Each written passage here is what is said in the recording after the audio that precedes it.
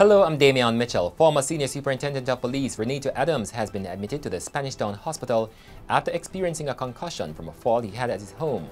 Adams, who is said to be in high spirits, has since tested positive for COVID-19. Opposition Senator Lambert Brown has been warned to retract his endorsement of vigilante justice or be deemed unfit to serve as a lawmaker. The call by a civil society pressure group comes in the wake of a series of scandals in the parliament and advocacy from the Speaker of the House for a public cleansing of the halls of political power. Dozens of Jamaicans recruited to work as cooks, servers, and housekeepers at a Montana ski resort for the ultra-rich have reached a US $1 million settlement over allegations they were discriminated against and paid less than other employees to do the same work. About 90 Jamaican workers will receive checks ranging from less than $1,000 to more than $14,000.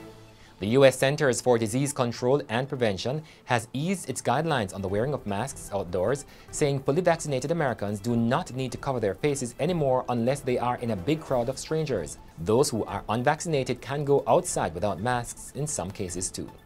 In sports, President Garth Gayle says that the Jamaica Athletics Administrative Association will not be rushed into a final decision regarding the nation's junior athletes' participation in the regional and international competitions this year. In year currency trading today, it was costing $154.82 for $1 the British pound sterling for $215.77, and the Canadian dollar for $125.70. In your weather forecast, Wednesday morning will be partly cloudy across northeastern parishes and otherwise mainly sunny. In the afternoon, there will be isolated showers across sections of southern parishes. And that's it for the Gleaner Minute.